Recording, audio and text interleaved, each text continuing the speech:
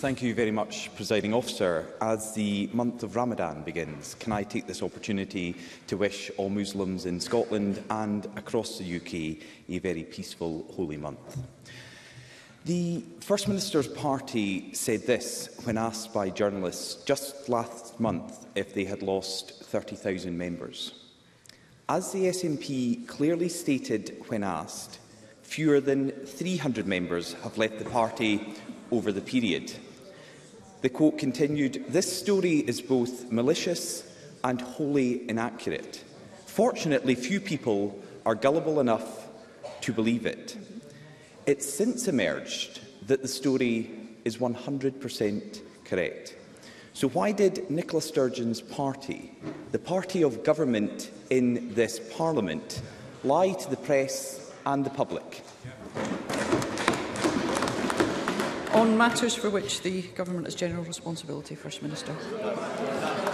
Presiding Officer, can I begin by wishing Ramadan Mubarak to our Muslim community. I think I am in the very privileged position of having, of any constituency in the country, the highest proportion of Muslims living within my Glasgow Southside constituency. I know the holy month of Ramadan is a very special time for Muslims, and I wish them all the best during it. On the issue of SNP members, that issue has been well canvassed over the last few days. I've got nothing to add to what I have already said, except this, Presiding Officer. The SNP remains the only mass membership party in this country.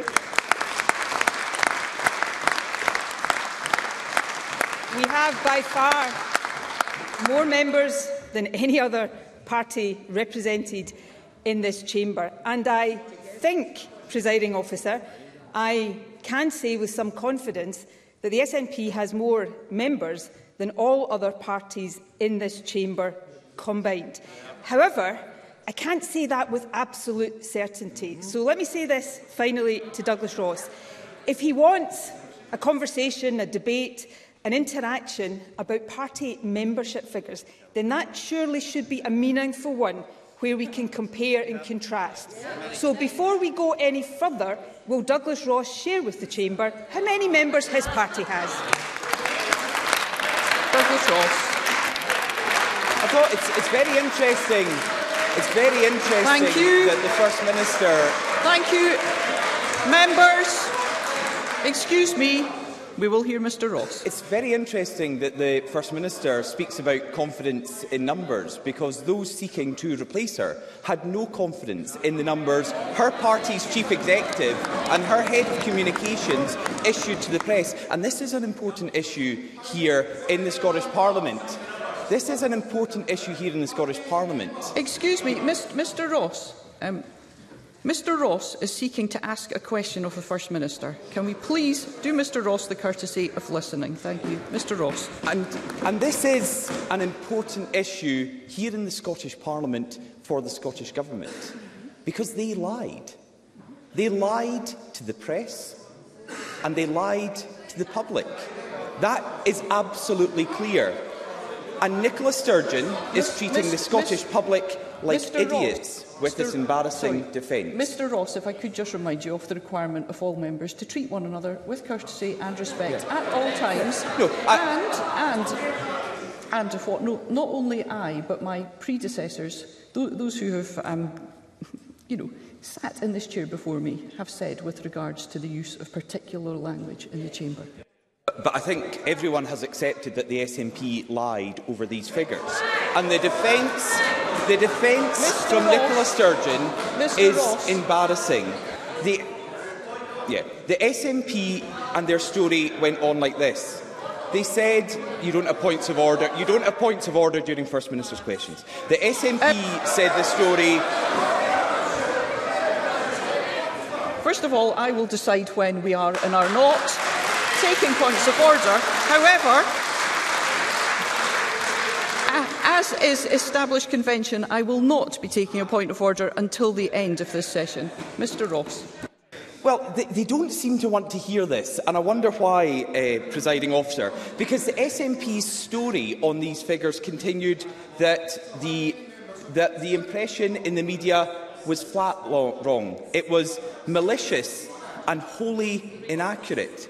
They went on to say nobody was gullible enough to believe the reported reduction of 30,000 SNP members.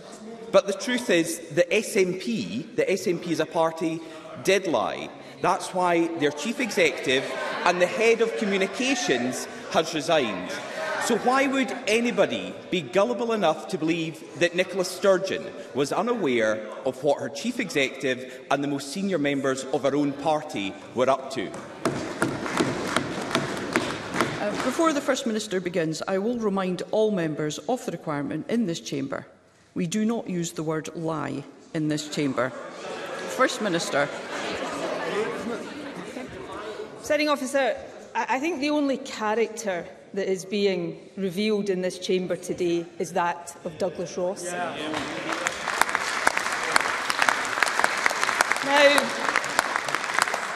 Douglas Ross, as the leader of the opposition, no doubt going to be a very long-standing leader of the opposition, well, unless his party has something to say about that. He chooses the topics that he raises, and that is absolutely right and proper.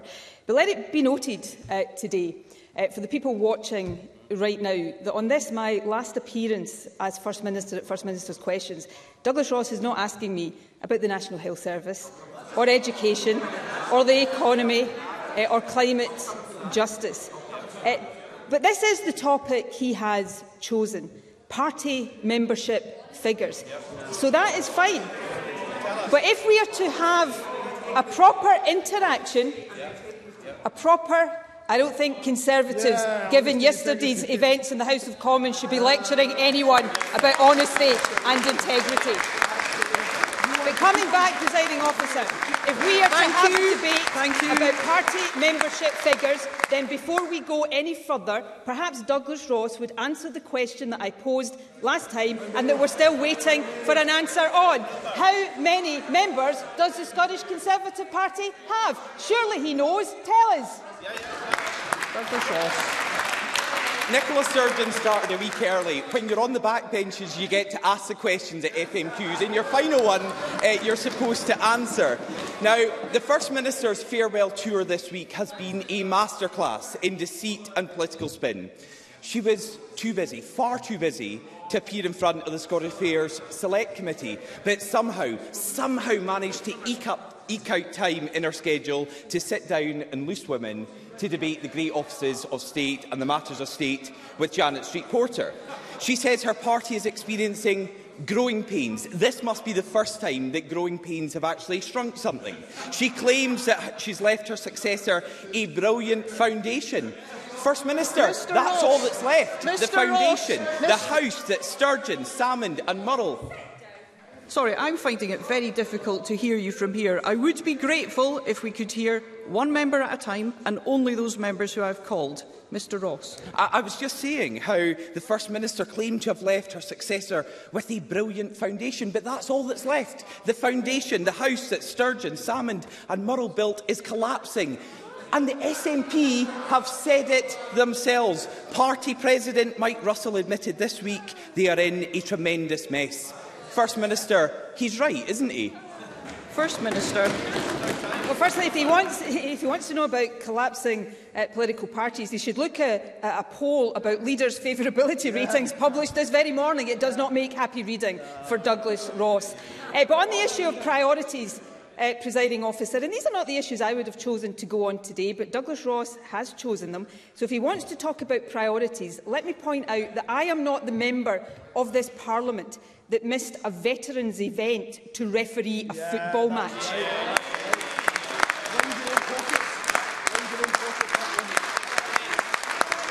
Thank you. Secondly, on that point, Presiding Officer, I am not accountable to the House of Commons. I am accountable to this Parliament. I know Douglas Ross has difficulty deciding which Parliament is more important to Scotland because he's got one foot in each. But I know which Parliament is most important to Scotland, and it is this one, our Scottish Parliament. And finally, Presiding Officer, I am proud of the record of the government I have led through some of the toughest times Scotland has faced in recent history. But ultimately, the only people who will cast a verdict on the record of my or future government are the people of Scotland. And in my time as First Minister, they have had 8 opportunities to do that.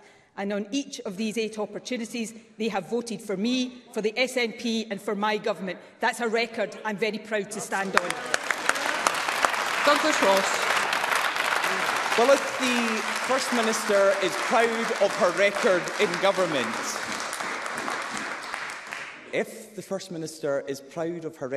government, let's just look at it. In her final FMQs, let's just go over it.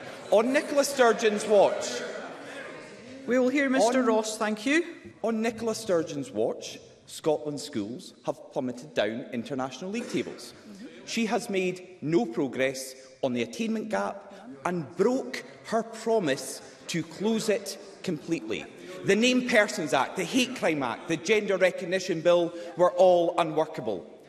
Drug deaths in Scotland are the highest in Europe, 5 times greater than anywhere else in the United Kingdom. And right now, at this moment, 1 in 7 Scots is on an NHS waiting list.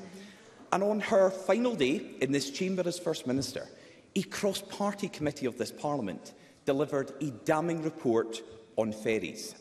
They found that Nicola Sturgeon personally intervened to prioritise vanity over vessels, leading to huge delays and costing the taxpayers hundreds of millions of pounds. On these and so many other issues, Nicola Sturgeon ignored Scotland's priorities in favour of her obsession with independence. She divided our country and failed on every mission she set herself. First Minister, isn't that the truth of your legacy? First Minister. Presiding Officer, for Douglas Ross, that has not been at any point in my time as First Minister the verdict of the Scottish people. 8 election victories in 8 years as First Minister, that's the verdict that matters to me. But let's look at my record as First Minister. Progressive income tax, the Scottish Child Payment, lifting children out of poverty, the baby box, closing the attainment gap, record numbers of people from backgrounds like mine going to university, a national investment bank leading the way in climate change, abolishing prescription charges, minimum unit pricing, saving lives, record high health funding, the best performing accident emergency departments anywhere in the UK, the Domestic Abuse Act, free period products, expanded, doubled childcare, the promise for care experienced young people, the highest level of school spend per pupil anywhere in the UK, the highest number of teachers per head, 8% more teachers now than when I became First Minister, free tuition for higher education, free bus travel for those under 22. I could go on and on and on, but I'm not going to, because this is my last session of First Minister's questions. Question number 2, Anna Sarwar.